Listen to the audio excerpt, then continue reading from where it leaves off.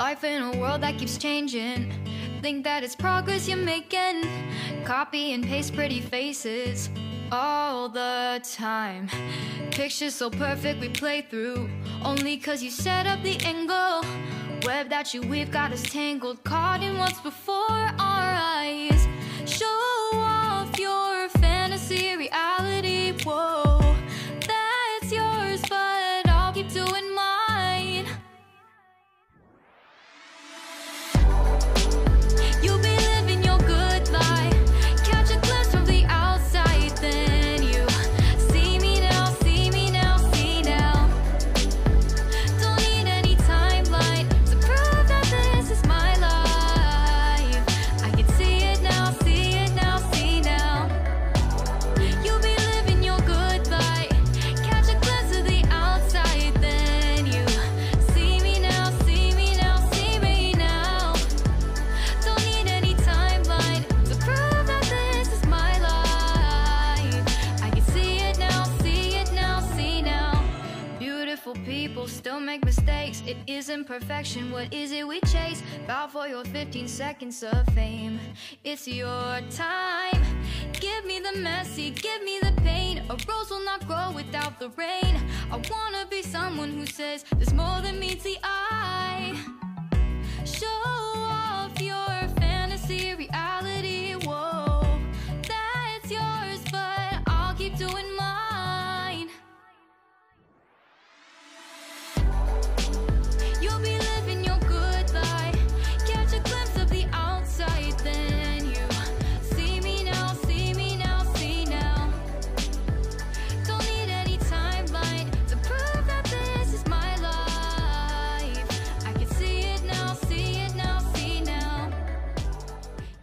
Coucou tout le monde, on est mardi aujourd'hui et j'attends mon mari et mon fils qui sont passés à Auchan là parce que on avait rendez-vous pour William à une base militaire parce que il veut s'engager et finalement le rendez-vous est reporté à mardi prochain et là on était du côté de Salon en Provence et la semaine prochaine on devrait aller du côté de Marseille, carrément à l'opposé.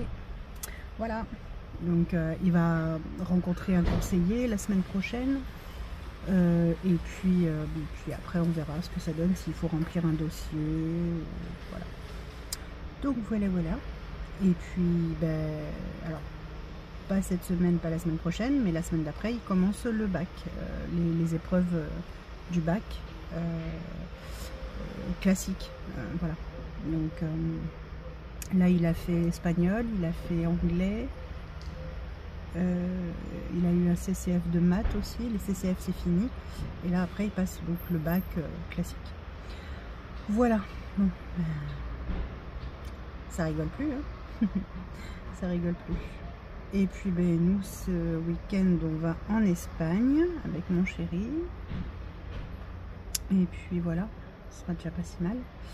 Qu'est-ce que j'ai à faire aujourd'hui? Ce matin j'ai eu une prise de sang. Oui, elle m'a piqué sur le côté du poignet parce que c'était là que c'était le mieux. C'est là que la veine était la plus gonflée, donc du coup elle m'a piqué là. Voilà, j'ai gardé le pansement depuis ce matin parce que comme je prends des anticoagulants et des anti-agrégants plaquettaires, du coup ça saigne longtemps, très longtemps. Donc voilà, donc du coup j'ai été obligée de laisser le pansement, je l'enlèverai là en rentrant à la maison. Et puis voilà. Qu'est-ce que j'ai à faire aujourd'hui? Je ne sais plus. Donc j'avais ma prise de sang ce matin. Mon fils avait donc son rendez-vous qui du coup a été reporté à la semaine prochaine avec un conseiller pour que ce soit plus simple. Conseiller et recruteur je crois. Voilà. Et cet après-midi, j'ai des choses à faire sur Internet. Et puis ensuite, une fois que j'ai fait tout ça, le temps va passer vite. Hein. Là, en rentrant, je vais faire mes poussières. Oui, mes poussières dans ma salle parce que c'est tout cracrapoulos avec la poussière. En fait, comme il commence vraiment à faire beau, en fait, on laisse grand ouvert la fenêtre. Et comme il y a encore des travaux de notre côté, et ben du coup, voilà quoi. On a de la poussière de partout. Donc voilà, et puis ben, sinon, ouais, je vais faire la poussière dans le salon. Faut que je m'occupe de mon linge, j'ai fait sécher mon linge, faut que je le plie. Enfin, faut que je le dispatche. Donc voilà. Bah écoutez, je vous dis à plus tard. J'attends mes hommes qui reviennent. Je vous fais des bisous.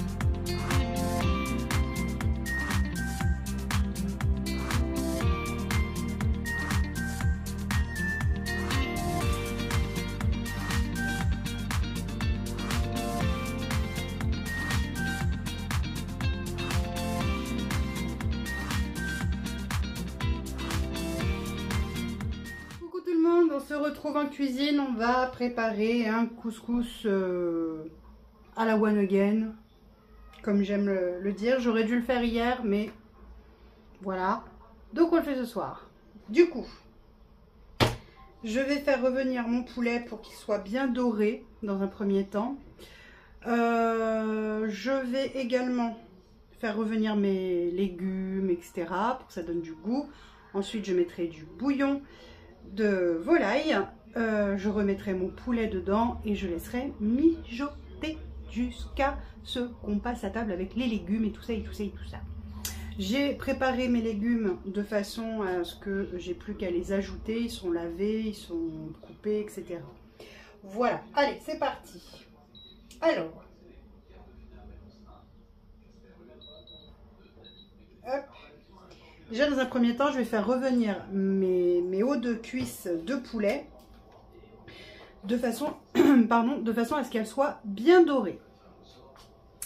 Je laisse chauffer ma cocotte. Ce sera dans ma cocotte en fonte, comme très souvent maintenant. Je cuisine beaucoup avec la cocotte en fonte. Et j'aurai aussi des merguez à faire revenir dans la poêle quand on passera à table. Voilà. Je crois que j'ai rien oublié. Bon, évidemment, du sel, du poivre, du ras el hanout, voilà, des épices. Des épices. Voilà. Et puis, bah, la semoule, bien sûr, quand j'aurai suffisamment de bouillon. Voilà. Allez, on se tourne, on y va. Hop. Alors, où est mon couteau? Il est là, mon couteau.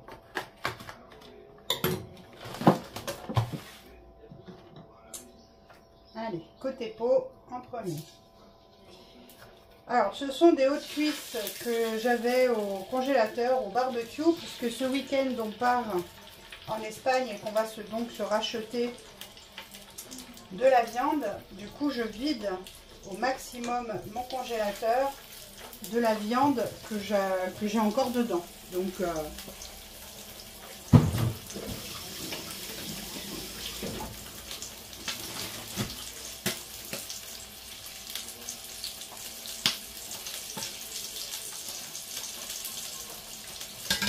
donc forcément, bah, c'est loin d'être un couscous, on va dire, traditionnel. Hein. Mais bon, l'important c'est qu'on se régale. Pour moi, c'est ce qui compte. Allez, je vous reprends comme ce doré. Donc j'ai mis mon poulet là, j'ai mis mes légumes à la place. Je vais les faire revenir un petit peu, tranquillou. Ensuite, je les couvrirai d'eau. Je rajouterai du bouillon de volaille. Je vais également mettre du sel, du poivre, des épices, bien entendu. Hein. Et en dernier lieu, je rajouterai la viande, je couvrirai et je laisserai revenir le temps que tout soit bien cuit. Voilà. Alors en légumes, j'ai mis des oignons, du céleri branche, des courgettes et des carottes. Si, des courgettes. Je vais mettre aussi de la tomate concentrée. Voilà. Et ce sera tout, hein. Ce sera déjà pas si mal.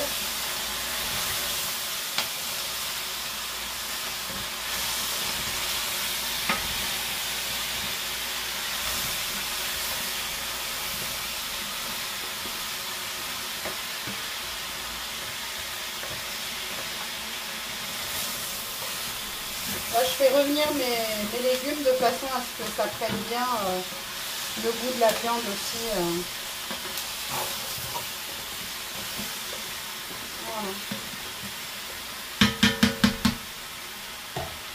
Voilà. Alors, je vais mettre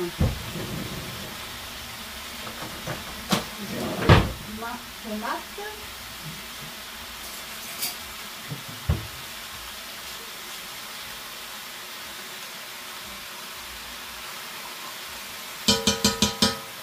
La tomate, elle est mise.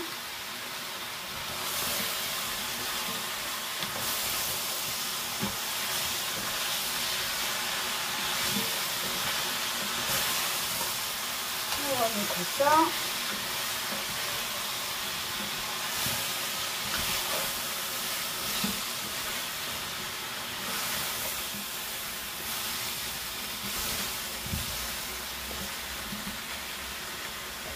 Je vais mettre, oh je vais mettre une chapelle, le bouillon que je vais émietter.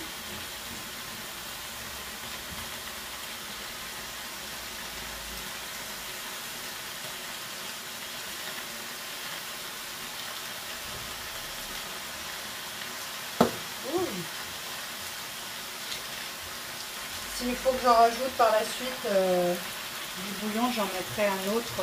Voilà. On va y aller progressivement. Je vais mettre également le reste de la loutre. Alors oui, je fais tout à l'œil. Hein. Absolument.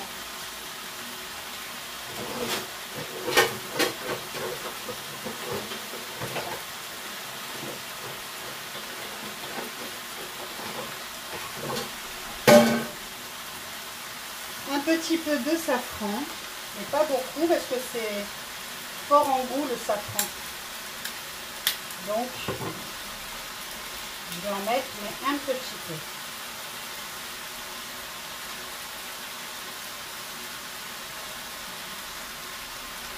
Pourquoi tu ne veux pas t'ouvrir, toi? On va te mettre dans ce sens-là peut-être.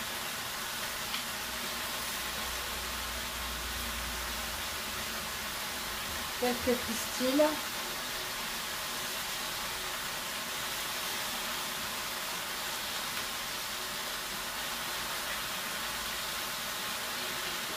Hop, on remue à nouveau.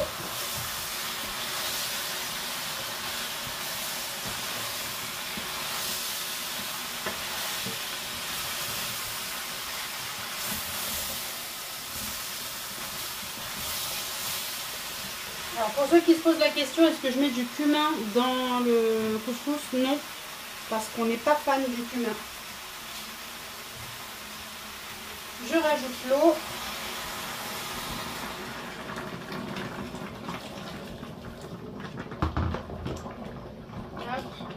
Comme d'habitude, vous savez, je gratte au fond de la cocotte pour décoller la croûte. La croûte, ouais. Les sucs de cuisson. Allez, je rajoute de l'eau parce que là, il n'y en a pas assez, clairement pas. Voilà. Voilà, voilà, voilà. Hop. Alors après en épices, vous pouvez rajouter ce que vous voulez. Il y en a qui rajoutent du cumin, il y en a qui mettent du gingembre en plus du ras à la noute. Il y en a qui mettent que le ras à la noute. Il y en a qui mettent du curry. Il y en a... Enfin, j'ai vu plein de sortes différentes. Moi je mets un petit peu de safran quand j'en ai et du ras à la noute. On va rajouter du sel et du poivre.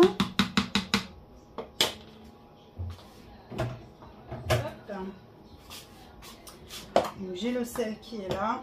Je goûterai évidemment le bouillon pour voir s'il y a assez au niveau du bouillon et si c'est assez salé, bien sûr.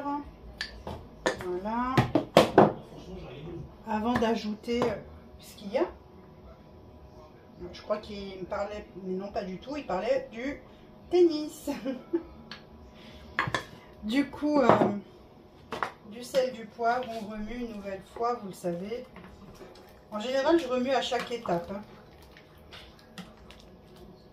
Voilà. Je vais voir si c'est bon avant d'ajouter la viande. Et laisser revenir tout ça gentiment.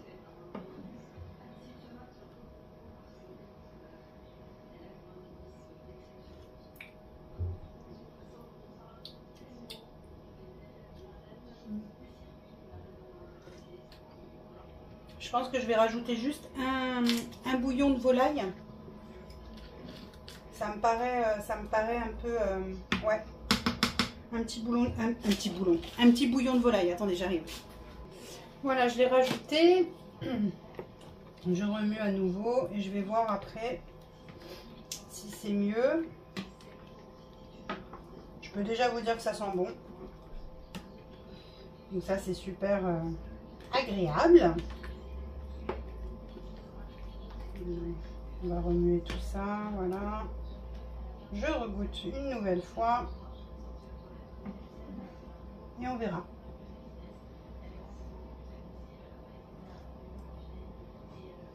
Ah oui, c'est bien mieux. C'est fou quand même, hein, parce qu'un bouillon, c'est pas énorme, mais ça change clairement le goût. Donc, du coup, allez, hop, je remets le poulet dedans. Et là, on va laisser mijoter ça pendant, je ne sais pas, je verrai en fonction de comment ça se passe dans la cocotte. Et puis c'est tout. Hop, voilà, le poulet est dedans. Je rajoute le jus du poulet. Pas de perte, pas de perte. Hop, voilà. Je vais mettre le couvercle.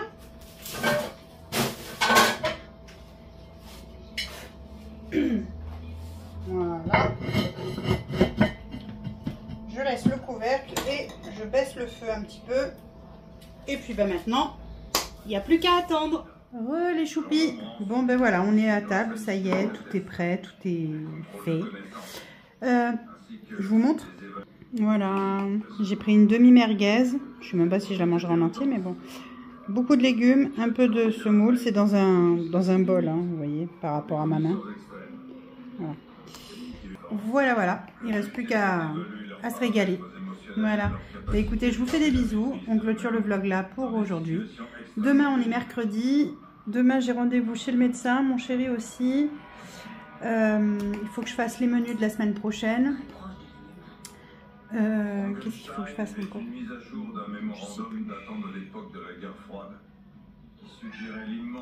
Je sais plus. Je crois qu'il y a un autre rendez-vous, mais je me souviens plus. Donc, il faudra que je regarde mon agenda. Donc, je vous dirai ça demain. Voilà. Ben, moi, je vous fais des bisous et je vous dis à demain pour une nouvelle journée avec nous.